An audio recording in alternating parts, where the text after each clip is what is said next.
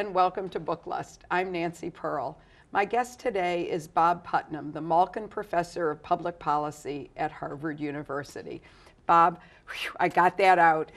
Thank you for coming on Book Lust today. I've been looking forward to this, Nancy. Well, your new book is called Our Kids, The American Dream in Crisis. And when I read this,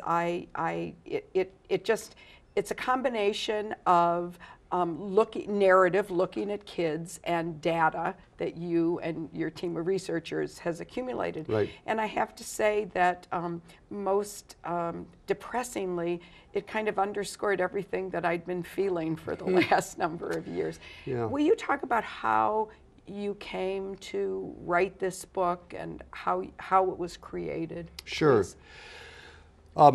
Well, for the last 20 years, I've been interested in writing about, but mostly as social science, writing about how American society has been changing over the last 30 or 40 years. And American society has been changing in some important ways, sometimes for the better. I mean, we're a less sexist and a less racist society than we were, but sometimes for the worse. In Bowling Alone, I argued that we are a less connected society. We're a more individualistic society than we were 30 or 40 years ago when I was growing up. It's also known, of course, that there's been a growing income gap in America between rich folks and poor folks. And a little less well known is that there's growing segregation in America between rich folks and poor folks. That is, we're no longer connecting across class lines.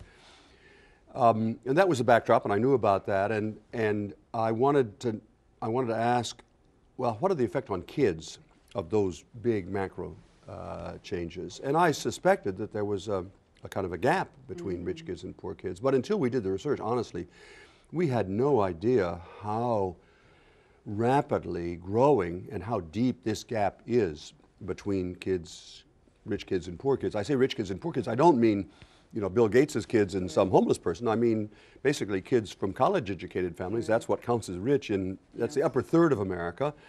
And kids coming from high school educated homes, which is the bottom third of America. And well, as I say, when we actually did the research, my team and I were shocked both by the quantitative evidence of this growing gap between rich kids and poor kids, and by these stories that we found really appalling as the interviews began to accumulate. Because it sure seemed, reading your book and observing just what's happening, that the opportunities for high school kids who come from families whose parents have high school educations or less, right, you know, just has narrowed and narrowed and narrowed and narrowed. Right. And it wasn't, I grew up in Detroit, at about the same time you were growing up in Ohio. Right. And we had, our experiences there were different than Right. what's happening today. Yeah. I remembered growing up in this little town on the other side of Lake Erie from Detroit. I remembered growing up there as a pretty egalitarian kind of place. But then, you know, as I became more expert in social science, I thought, well, that might have been really just Golden Glow, remembering a nicer place than it was. But then when we went back and we interviewed all the surviving members of my graduating class in 1959. We're now, you know, in our 70s, and you can sort of see how we've done in life. And the remarkable thing is that we've all done amazingly well, and not because we're smarter than anybody else, but just because the time and place that we grew up allowed all of the kids, both from the right side of the tracks and from the wrong side of the tracks, to do better than their parents did. And that's what I had remembered, and that turned out that was right. It was a time of racism and sexism. I'm not trying to say it was a perfect place, but it was, in class terms, it was much less divided and much less unequal than Port Clinton itself has become. That was the real shocker for me, was when we began interviewing kids who are now growing up in Port Clinton, and they are living. Now the kids on the right side and the wrong side of the tracks are living in different universes. It's just, it was shocking. Yeah, I remember it at my high school in Detroit, which was a magnet high school, drew from all over the city and had different tracks. So there was the college track, and there was the auto aero track, and the acting and all of that. But I wonder, and one of the people that went to my high school at about the same time that I did was Diana Ross, who came from the worst housing project, Brewster Douglas, the worst housing project in Detroit. And you know, I had a big graduating class, unlike you, which was a smallish one. I had a big graduating class, and I'm sure there are people who did, who achieved more than their parents had. I'm sure there are people who didn't, but there was the sense that education, there was a safety net, first of all, and there was the sense that education could advance your opportunities. Sure. Well, and to take the case of my high school graduating class, the most remarkable example of that is that there were 2 black kids in my high school. So Port Clinton is a mostly, and was and is a mostly white town. And they encountered racism in town. I mean, there was racial prejudice and even a cross burning at one point while we were growing up. But those kids, these 2 black kids, both of whom came from homes in which no one had ever gotten past the 3rd grade in school. Both of them graduated from high school. That's a big deal. They both went to college on scholarships. They both graduated from college. They both went to graduate school. They both have graduate degrees. Now, if you think about the upward mobility embodied in moving from a 3rd grade education to a graduate degree and a successful professional career in one generation, that's astonishing, even in the face of real racism and sexual gender bias. That's they embody the fact that what your dad did for a living had very little impact on how you ended up, even in terms of what track. Both these kids were in the college prep track, although you might say, well, you know, how did they get in the college prep track? They're from a really poor background, and they're black. How did they end up in the college prep track in the 50s in a little white high school? And the answer was there was very little. I'm not saying there was none, but there was very little what you might call social tracking, with one set of kids going into the college prep track and not one set going into the, you know, the general or vocational track. That wasn't true. And that, you know, there was a risk, Nancy, in beginning the book with a chapter about my own hometown. And I knew all along there was a risk, because it makes me vulnerable to the charge that I'm engaging in nostalgia. And I was aware of that, and half the first chapter, as you know, is about racism and sexism in Port Clinton, because I'm trying to say, no, it's not perfect. But you're not looking through rose-colored glasses at your past. But what I wanted to be able to show, including people who didn't live through that earlier period in our history, was this is a real place. These were kids were growing up, real kids who lived where there wasn't such an astonishingly large gap between the experiences of rich kids and poor kids. It's basically to say, you know, having a more equal society with more opportunity for all kids isn't some crazy Swedish thing. We did it in America. Right. And that's why I wanted to track the history, beginning by tracking the history of this little town. Yeah, and you know, so what changed? What do you think? What was the impetus for this downward, almost downward mobility? I don't think that's exaggerating too much. No, it isn't. I mean, we should say, so that your listeners know, that the experience of the kids who are now growing up on the wrong side of the tracks, poor kids in Port Clinton, is really almost unspeakable. These are kids growing up in not just broken, but shattered families with very low income, and basically nobody is paying attention to them. I mean, if there's a common denominator in the experience of poor kids in America today, it is that they are alone. They are isolated. They have no, or almost no, experience of trustworthy adults in their lives. Their families are often untrustworthy. The schools, they can't trust the schools. They don't have neighbors that are paying attention to them. And that, you'll remember that one of the kids growing up in Port Clinton now, a woman that we call Mary Sue, that's not her real name, posted, actually on Facebook not that long ago, just a few months ago, she posted, "Love hurts, trust kills." If you imagine growing up in a world, this little town, in which you can't trust anybody, it's devastating. So to go back to your question, what's caused all this? in Port Clinton you can see pretty clearly because it's a little microcosm. You can see the collapse of the factories Right. In town. There were, when I was growing up, there were a number of manufacturing plants that basically did auto parts for Yep. they shipped off to shipped Detroit. Detroit. And there was a fishing industry, but then Lake Erie, you know, the Right. fishing died in Lake Erie, and the plants all closed. If you go back to Port Clinton now, you see these giant factories surrounded by barbed wire that look like, you know, decaying cathedrals or something.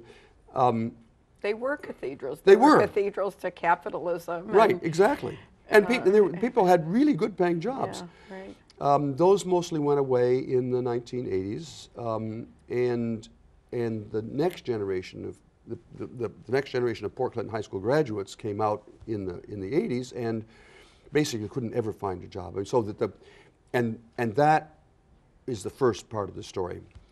That's a Rust Belt story, Right. but it's important to underline that we then did the similar kind of research in places that were not Rust Belt at all. We did the same research in Atlanta and in Orange County and in Right. Austin and in Duluth and Chicago, Philadelphia and Boston. So the underlying story isn't just Rust Belt. It's the collapse of a decent living for working class people. That's the first Right. part of the story. And the second part of the story, as I say, is this growing segregation of American society between basically rich enclaves and poor enclaves. Right. And in Port Clinton, you can see that very visibly because most of Port Clinton now looks like a very depressed city. Mm-hmm. But the shoreline there along Lake Erie is very beautiful, and when I was growing up, it was orchards and fishing camps and so on. But now there's essentially one long gated community along Port Clinton. It's 20 miles long and about 150 yards deep of $1 million mansions. And gated. And That gated. I think is a key word in that description. And there's a street down in Port Clinton, and if you look to the left toward the lake, there's a census tract there that has 0 child poverty. But if you look to the right, on the other side of the road, there's a census tract that has 50% child poverty. And that separation of rich people and poor people, rich kids and poor kids, is another part of what's going on here. Well, I know that your background was in psychology and that you have won the humanities medal, so you have that. So you look at the world from a wider lens, I think, than many of us do, and so I feel comfortable asking you this question, which is: so do you think human nature has changed from? And we go back to FDR Sure. and all of those social net programs that Right. were set up. I mean, do you think innately we are different? That there isn't that. I'm thinking about the governor in Kansas, Yeah. who wants to punish the poor by Sure. saying what they can. And, Sure. This viciousness that we have that many people have Right. toward those who are less fortunate, that we blame them. Well, first of all, I want to say that there is one sense in which we are very different culturally, and that is actually embodied in the title of the book, because when I was growing up in Port Clinton and my parents talked about doing things for our kids, they did not mean my sister and me. They meant all the kids in town. There was a general sense that we were all in this together, and they kept voting for higher taxes to pay for Right. swimming pools in the schools and French departments and so on, long after we were gone. And, Yeah. and they meant really all the kids in town were part of our kids. But what's happened over the last 30 years, and this is a little bit the story of Bowling Alone, is this shrinking of our sense Yeah. of connection with other people. And now if you talk to people about our kids, when people use the expression our kids, they mean my biological kids. Right. And it's just a sad, true fact that in Port Clinton now, nobody thinks of Mary Sue as one of our kids. They think she's somebody else's kid. Let Yeah. them worry about her. So that is a big cultural change. I'm not sure I would use the term human nature has changed, but it certainly is true that in that respect we become a more individualistic and self-focused society.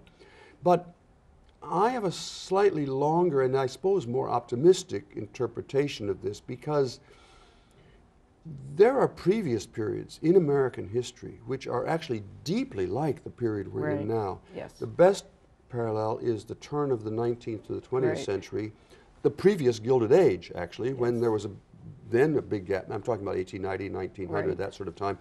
Big gap between rich and poor people. A sense of, well, and also that was a period of massive immigration, so the complexion of America was changing. It was a time of political corruption and political degradation. A lot of parallels between Yes. that period and our period. And then in a pretty short period of time, historically speaking, I mean, basically 10 or 15 years, that changed.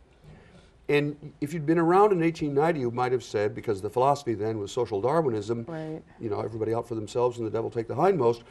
Where are we, you know, Right. what's happened to the America? But then, basically, through there are a number of things that contributed to that change that led then in the first decades of the 20th century to the progressive era and a ton of new reforms. And that's what I'd like to happen now. Yes, and one of the reforms that came out of the Gilded Age was free high school, Absolutely. public high schools Right.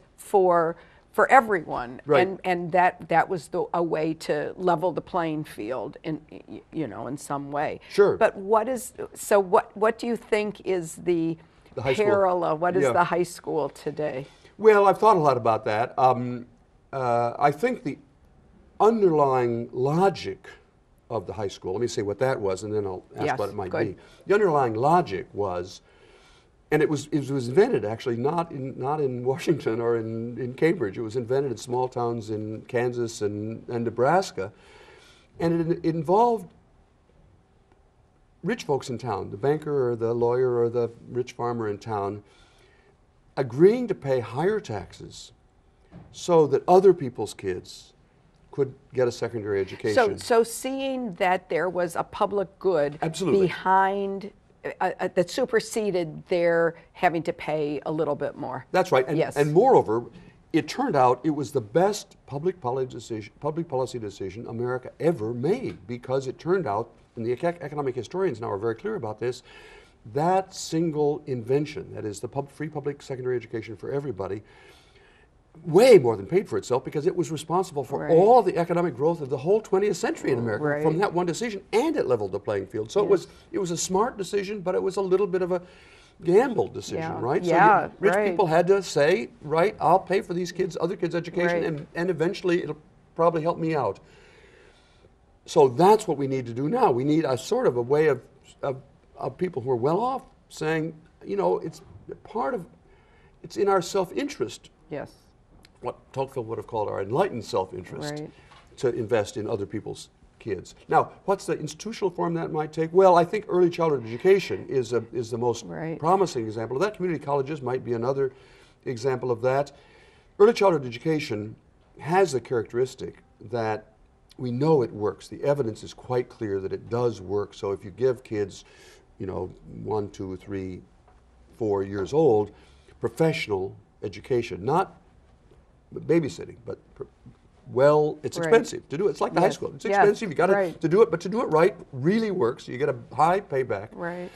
And we know that these class gaps that I trace in the book begin very early. The gap between rich kids and poor kids is fully visible before kids even get to school. Right. Oh yeah, definitely. And yeah. so that's my hope. Right.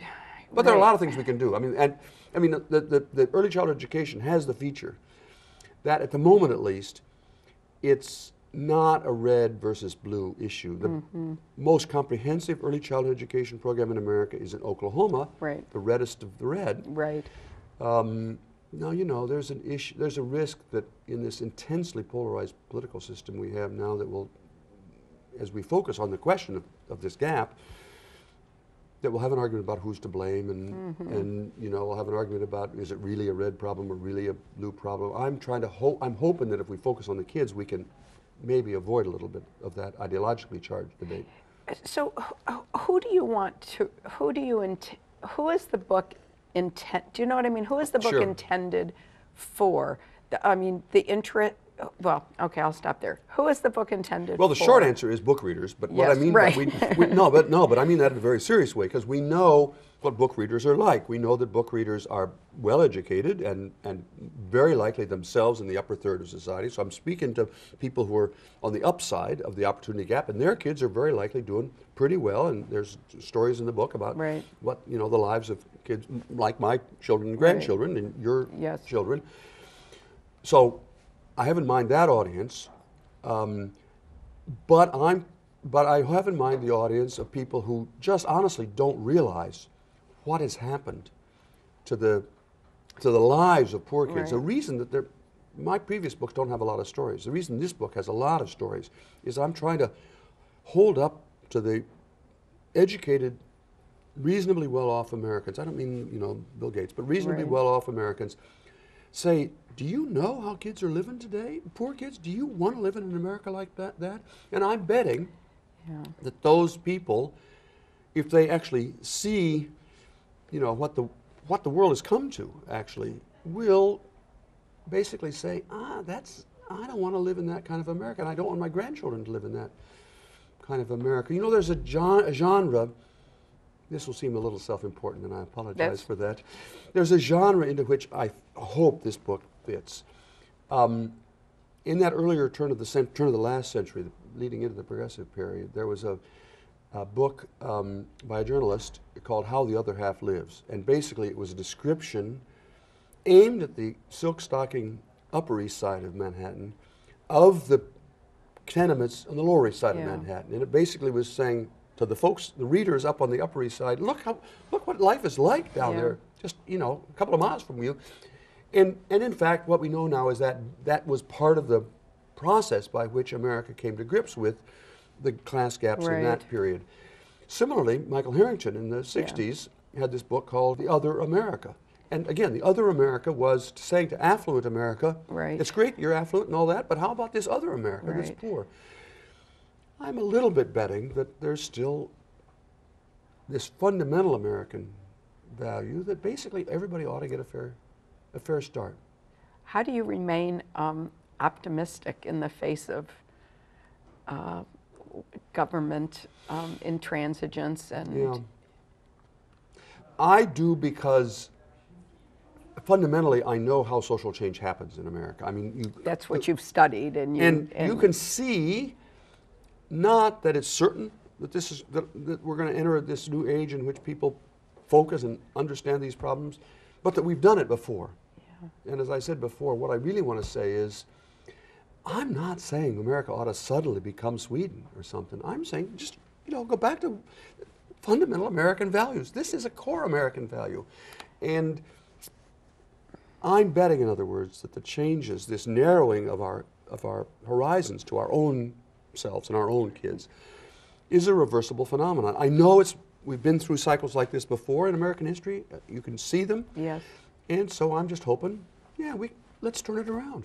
I wish we had more time to talk about Bowling Alone too, but we don't. But Bowling Alone, I'm a librarian, and my big thought, of course, was that the library is the place where all of this happens. Actually, you won't know that I wrote another book called Better Together, in which there's a whole chapter. Oh no, I did know that. on libraries. That's right. That's right. So I know that you're both a library supporter and a reader. Right. So who do you read for? You know, you travel a lot. You're on planes a lot. Who do you read for fun? I really like history. Me too. I've read everything David McCulloch has ever written, including the new book that's not yet out. That's right, the Wright brothers. I've got it. I got a pre-publication copy because he has the same editor that I do. So I got a pre-publication copy, and that's what I'm reading actually on the plane now. I like the work of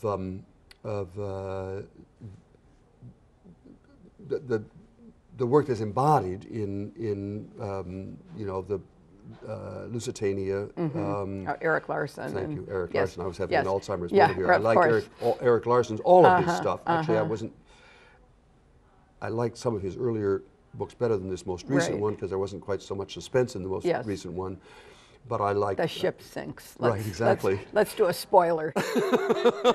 exactly. But I like his, and I love his writing, and I love the. I like Simon Winchester's work. Actually, he lives not very far from us in New Hampshire, where he lives in Western New Hampshire, in Western Massachusetts. So we've had some connections. I loved actually Boys in the Boat, and I'm saying that not because we're sitting in Seattle. I tell you what I liked about really all these books, but it's embodied in in Boys in the Boat, because of course there's the drama of the rowing and the stroke and then there's the backstory about Nazi Germany. But the thing that I most liked was the histories of these boys, the personal histories of these boys. I've now forgotten the name of the central rower in the boat, but he grows up in the middle of the Depression. And he's, at one point, his family, who are living out on the Olympic Peninsula, actually kick him out of the house. Yes. Yeah. And it's one thing to say the Depression was really hard. It's another thing to read the story of this kid who's kicked out of his home because of the economic pressure. So, I'm not saying that I read all history just for the social science of it, but I like the close-up embodiment of these larger social trends. I interviewed Richard Norton Smith, whose newest book is the biography of Nelson Rockefeller. Right, I'm reading it actually. Oh, isn't it? It's just fascinating. It is. I thought, and I mean, both of us lived through, that period, but yet there's so much that I had not remembered or had not thought about, and one of the things that I came to think of, that Nelson Rockefeller, for all his public flaws, was somebody who cared about the arts, and he cared about, I didn't care about Attica prisons so much, but he, there was a lot of positive change in New York, at least, when he was governor. Well, and I'm reading several things at once, and I've not gotten, he's not yet become active in politics in the book, but there's this long forestory of the, his prehistory, so to speak, of the Rockefeller family.